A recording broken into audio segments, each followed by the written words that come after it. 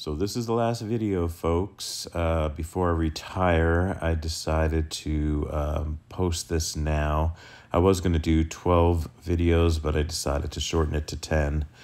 I think I said everything I wanted to say, and hopefully if you've been watching these vlogs on my last year teaching, and you're a novice teacher or someone thinking about teaching, hopefully the advice I gave will benefit you. But I just wanted to post some pictures of when I was teaching, and in fact this picture right here is when I was doing my student teaching in South Lake, Carroll District. Gosh, I look so young there. And I won an award there for Carrollton Farmers Branch.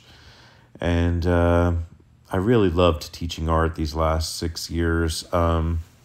It's been fun. That note right there is from my mom when I was in 6th grade, and I still kept that, and I miss her every day. She was a big part of helping me when I became a teacher, her and my dad, and they were very supportive of me. And of course, I got married during my teaching career. There's Yvonne.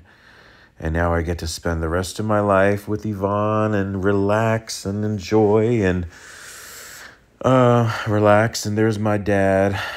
I miss him, love him.